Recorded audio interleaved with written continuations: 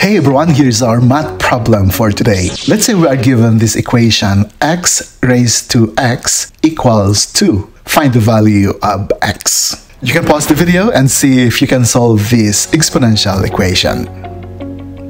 Now let's solve this problem together. In the previous video, we already talked about the Lambert W function. And this is again another situation where we can apply this Lambert W function. When the base and the exponent are the same variables, that is the situation when the Lambert W function can be applied. So the only missing quantity here in order to apply this Lambert W function is the natural number e. So let's do some algebraic manipulation so that we can transform this left side of the equation into the form x times e raised to x. So first, let's take the natural logarithm of both sides. So we have ln of the left side equals ln of the right side. Then we apply the property of the logarithm that says when you have an exponent here, that can be appended to the front as one of the factors. So we have x times ln x equals the right side ln of 2. Next, let's note that e raised to ln of x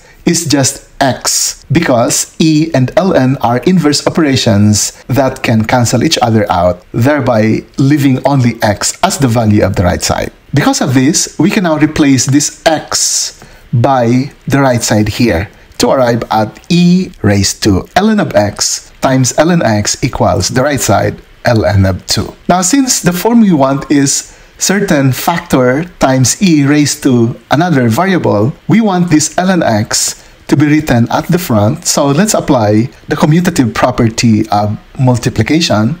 That means we can interchange the order of the factors. Now this ln x and this ln x are the same. So let's use some color code. So this form is exactly the form x times e raised to x. And so applying now the Lambert W function to both sides of this equation, we now have the Lambert W of the left side equals the Lambert W of the right side. And the left side is this form, which is equal to this exponent ln x, and we copy the right side. Since we are solving for x, we'll perform the inverse operation of taking the natural logarithm, which is raising to the base e. So we take the exponentials of both sides, and we now have this form. Now e raised to ln x is just x, and we copy the right side. Now this right side is just a constant that we can compute using Wolfram alpha. And taking now e raised to the Lambert W of ln of 2,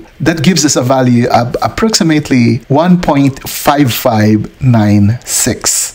And this is now the value of x. So to check, 1.5596 raised to 1.5596 gives us 1.999, which is rounded off to 2.